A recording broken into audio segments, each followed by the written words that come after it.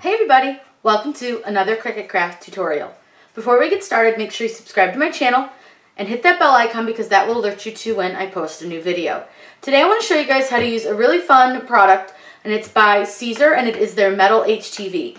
We did this pretty tote in it, and I don't know how well you guys can see, but hopefully you can see it's really shiny. It's very, very pretty. What I like about this is that it's very mirror finish when you receive it on its carrier sheet, but when you press it, it looks more like one of the foils. It's very, very easy to work with and easy to weed. Let's go over to Design Space so I can show you how we're going to design our bag and we're going to cut out our HTV. We're just going to use a design from Design Space Access. All I did was search cats and found this cats, books, and coffee. I did change the hearts that they had because I wanted my hearts to cut all in one line in order to save some HTV. And I didn't really like the shape of their hearts, so I just removed them and replaced them with a heart shape that I prefer. And then I just changed up the colors so that I could see that it would look right with the colors that we're going to use. So the kitty's going to be a rose gold, the words are silver, and then these are the tiger lily color in the Siser Metal. But I wanted to start you here so that I could show you guys how to change your settings for your maker, and then I'll explain to you too how to change your settings for your Explore. So what we'll do is we'll go ahead and I already cut my hearts because I do always recommend doing a test cut, but I already cut my hearts. So I'm just going to remove them by just clicking on this little eyeball here, and that'll hide them so we don't cut those again. Again, always do a test cut. I just cut the hearts because I figured that was an easy one, but you can cut a circle or a square or whatever you want, just in a little corner of your HTV. Now always remember to mirror your design on both of your mats. And when we click continue, it's going to load our machine.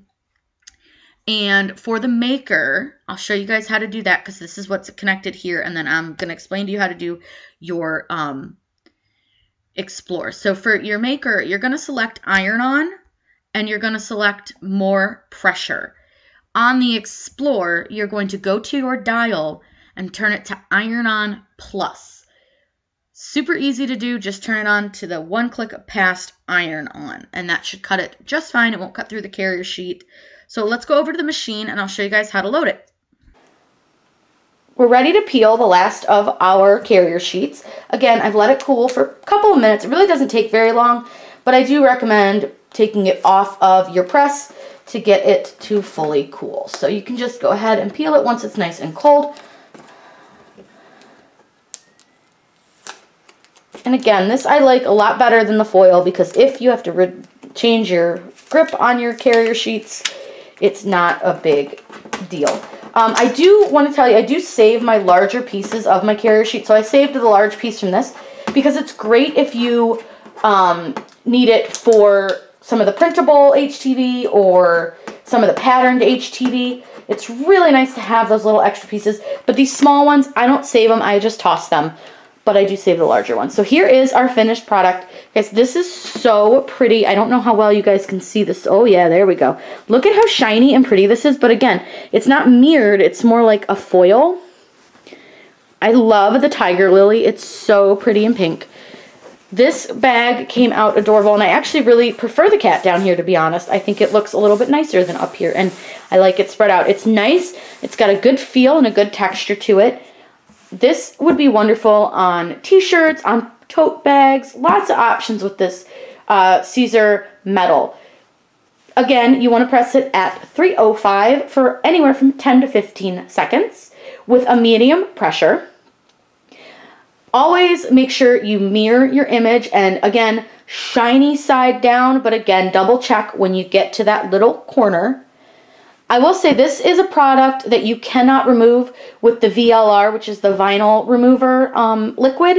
It is a really harsh product, so you cannot remove it. So if you mess it up, I don't know how you could take it off. You could probably try heating it from the back, but I'm not sure that that would work. But the VLR will not work on this. So you just want to triple and quadruple check your work with the Siser Metals.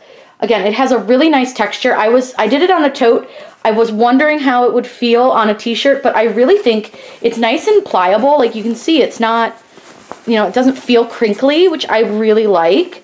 I think that's an important thing to know about some of these HTVs, because some of them feel really thick and heavy, and I don't like that, especially if it's going on like the chest of a shirt. Like the glitter feels sometimes a little heavy on the chest of a shirt, but I think this is really nice. It's very pliable. If you guys have any questions, please let me know in the comments down below. Again, this is from 651vinyl.com. I will link it below so you guys can get right to the product page for this, because it's really, really pretty. And I will also link below where I got my tote bags. These are Og Bunny brand. I got them from Amazon. But if you guys are looking for any tutorials, please let me know in the comments down below. I make these because you guys request them. Make sure you subscribe to my channel. I put out new videos all the time. Hit the bell icon because that will alert you to when I post a new video. I hope you guys have a wonderful day and happy crafting. We always say put your shiny side down on your HTV, but it's really hard to tell when you're using the silver color of this, so I just want to show you a quick way to check which side you're going to put down. You just take your pin pen, which is from 651 Vinyl, and you just kind of put it into one of the corners, and you peel it back a little bit, and you just do one of the top corners. It's never going to cut this corner.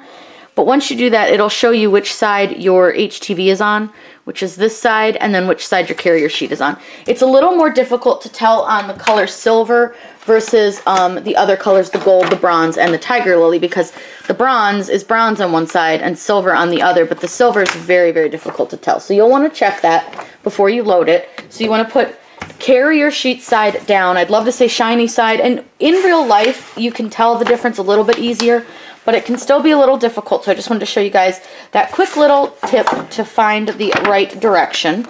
Now this stuff is pretty thick feeling. I really like the feel of it, and it is pretty easy to work with. I don't typically cut my sheets down. I'll just trim out what I don't use. So we'll go ahead and load our design in. Again, make sure you have mirrored it. Load your machine. It's going to be iron-on plus or iron-on with more pressure. You can go ahead and click the go. We're going to let this cut, and while that's cutting, I'll show you if you guys can see these. These are the hearts we cut out. You can see they are cut through. This is on Tiger Lily, and you can see the back. They are cut through on that as well.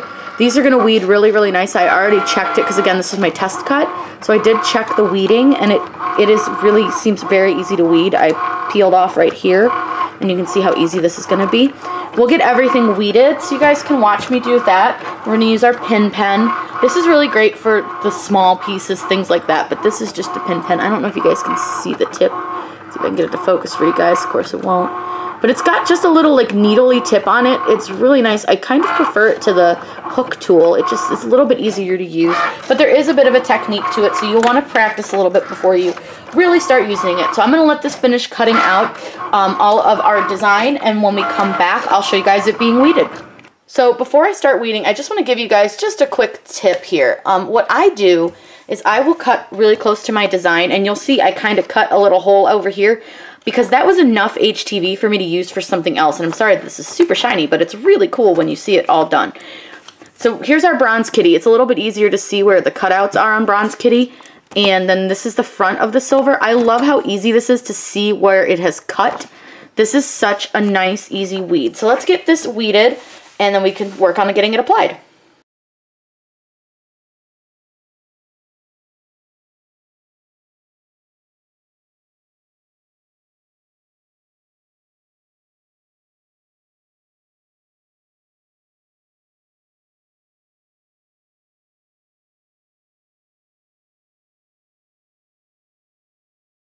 The first thing that I want to do is make sure that I press out the wrinkles that are in my bag, because it has been stored for a while. So I'm just going to take my heat press and slide it over this, and I know it's not fully heated yet, which is fine. I'm just going to press out the wrinkles, because you do want to make sure that you're doing this on a pretty nice, even, not wrinkly surface, and we will pre-press this as well. But I just wanted to make sure that we had a nice flat surface to work with. So when doing this, you want to make sure that the area behind the bag as well, so the second part of your bag, the back if you will, is nice and flat. I was kind of having a little issue getting it flat, and then you just want to make sure all of your seaming is out of the way so that you can have it nice and flat as well. Like I said, I know this isn't up to temp yet, but I just wanted to get this pressed and show you guys that you do want to make sure that you have a as unwrinkled surface as possible. So you can see I got most of the wrinkles out, and then this little bit that's still here won't interfere with our design. So we're gonna lay our bag down, and I like to try to lay it down so that I can still see this little part, but I wanna make sure that it's off of my plate because I'm gonna use that as our centering line. And then I'll usually fold my bag over the sides just to see that it's pretty evenly spaced, and just to try to keep it pretty straight. Now I do have a smaller press. This one's only like a 9 by 12, so it is a little bit small. I would love to upgrade. That is on my list of wishes, is to upgrade my press size. But for now, this one works just fine. So we are up to temp. Let me go grab the transfers and I'll show you guys how to do it. So the first thing that we want to do is preheat our surface. So we're gonna, again, take our Teflon sheet, and I'm gonna slide her in there if I can get it to stop wiggling on me. And I just do that just in case there's anything on my press. I don't want to get it on the bag. So we're just going to preheat it. You only need to preheat it for just a few seconds. We'll go ahead and release that. And you're doing this on a medium pressure with a 305 temp. This is a pretty easy project to do. And I just always check mine because we have dogs and cats. So I do always check to make sure there's no hairs under here. And so being that this is on a tote, it's going to be a little difficult to get it completely straight, but we will do our best. Now I do know it's straight up and down, and I know that it's pretty even on the actual press itself, so I can use the plate to sort of get it as even as possible. Now I may need to press this a little bit on these edges, so what I'm going to do is pull this up a little bit, because I'm going to need to press the top because it's a little bit off. It's just a little too big for my press. So take your Teflon sheet, place it over your design, make sure your design is under the plate, and we're going to again do a medium pressure for anywhere from 10 to 15 seconds. I have mine set to 12. So we'll go ahead and let the timer count us down.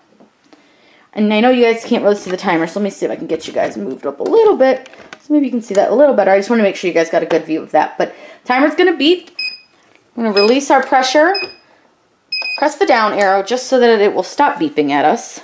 This is a full cold peel, but remember, I still have to get this top part. So I'm going to pull the bag down, and hopefully we can get that top part. And actually, now that I think about it, I'm going to have to just do it right here at the very top because I don't want to get these seams in here. So we're going to just kind of wiggle it around and get the top of it. And so we're going to press it one more time. And this time I'm going to pull this out, the actual plate. We're going to pull it out a bit. And that way, it's not going to have to press the whole thing again. And we'll just do that 12 seconds again. This is why I would like to get a larger press, because of items like this, where it's definitely way too big. And we'll just go ahead and release the pressure. And we're going to let this go over here. Now what I do is I'm actually going to remove this off of the press completely so that it will cool a little bit faster, because we do cold peel this. You don't want to peel it at all if it's even remotely warm. And I don't know if you guys can see it right now because of the shiny carrier sheet, but you know how it was super mirrory and like super mirrored finish? And I know I'm going to talk about this. I've already talked about this in the beginning of the video, but you'll see that it's more of a foil when you get it cold. So we're just going to let it cool down, and all I'm doing is just kind of moving some air around it. You can use another piece of fabric, but this is a cold peel, so do not peel it until it is fully cold. You don't want to mess it up, so we're going to let that sit for a couple of minutes. We'll come back, and then we can start doing the rest of our layers. It only took about 2 minutes to cool the bag down, so we're just going to go ahead and peel. And you're just going to take your carrier sheet and peel it right on off. Now what I like about this versus the foil, and I do like the foils as well, is that with the foil you need to just rip it off like a band-aid. With this, if you need to re-grip or anything, you can easily do that, and you're still getting a foil look, but you're not having to rip it off like a band-aid. These bigger ones, I have a bit of a tough time sometimes peeling them off. And now I will say, I wish I would have put this down a little bit further on the bag, so I may actually move where the cat is. And that's what I like about crafting, you guys. If you have done something and you're like, I don't really like that, you can go back in and kind of play with it. So the cat is technically in the design supposed to go up here, but I don't know if I like that. I think I want them down here just to kind of even out the design a little bit. So that's what we're gonna do. Let's get the plate out of the way. And then we'll place the hearts as well, because we can pretty much do the hearts and the kitty cat at the same time. So I'm gonna move this down, and we're gonna make sure that that back is smooth, which it's not.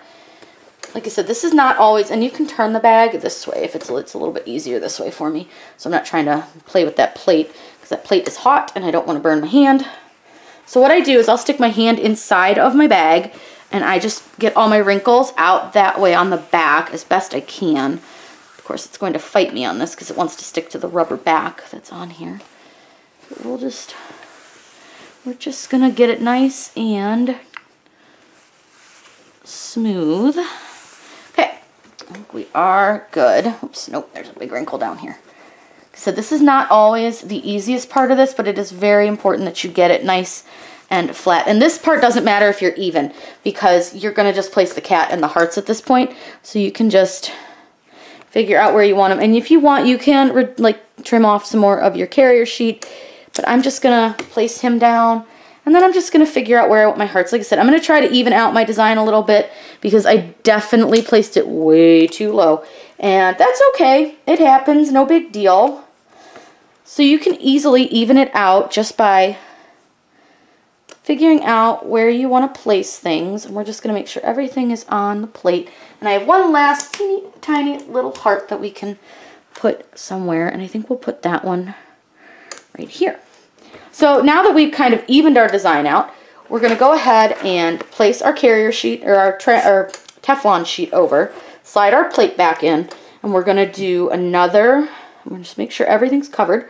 I'm going to do another 12 to 13, 14 seconds on this one. So you're just, again, going to let it do that. You're going to let it cool peel. I'll move you guys back up a little bit. It's a little difficult. I want to make sure you guys can see everything that we're doing.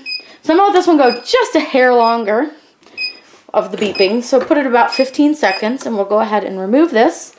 And I'm going to actually just take this whole thing over. I'm going to turn my heat press off. Always turn your press off when you are done with it. And we're going to move this over to the white table so that it can cool over there, and we'll peel it over there.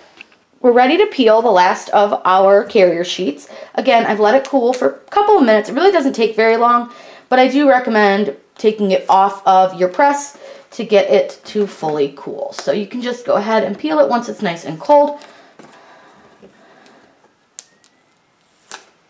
And again, this I like a lot better than the foil, because if you have to change your grip on your carrier sheets, it's not a big deal.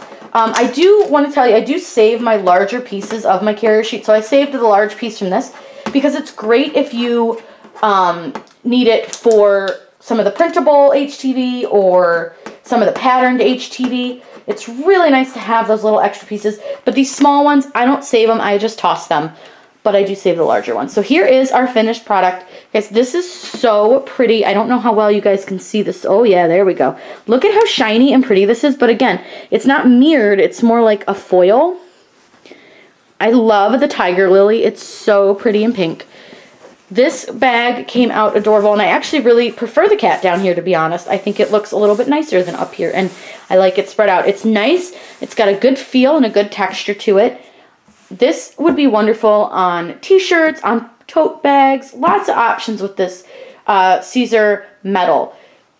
Again, you want to press it at 305 for anywhere from 10 to 15 seconds with a medium pressure. Always make sure you mirror your image, and again, shiny side down, but again, double check when you get to that little corner. I will say this is a product that you cannot remove with the VLR, which is the vinyl remover liquid. It is a really harsh product, so you cannot remove it. So if you mess it up, I don't know how you could take it off. You could probably try heating it from the back, but I'm not sure that that would work. But the VLR will not work on this. So you just want to triple and quadruple check your work with the Siser Metals. Again, it has a really nice texture. I did it on a tote. I was wondering how it would feel on a t-shirt, but I really think it's nice and pliable. Like you can see, it's not, it doesn't feel crinkly, which I really like. I think that's an important thing to know about some of these HTVs, because some of them feel really thick and heavy, and I don't like that, especially if it's going on like the chest of a shirt. Like the glitter feels sometimes a little heavy on the chest of a shirt, but I think this is really nice. It's very pliable. If you guys have any questions, please let me know in the comments down below. Again, this is from 651vinyl.com. I will link it below so you guys can get right to the product page for this because it's really, really pretty. And I will also link below where I got my tote bags. These are Og Bunny brand. I got them from Amazon. But if you guys are looking for any tutorials, please let me know in the comments down below. I make these because you guys request them. Make sure you subscribe to my channel. I put out new videos all the time. Hit the bell icon because that will alert you to when I post a new video. I hope you guys have a wonderful day and happy crafting.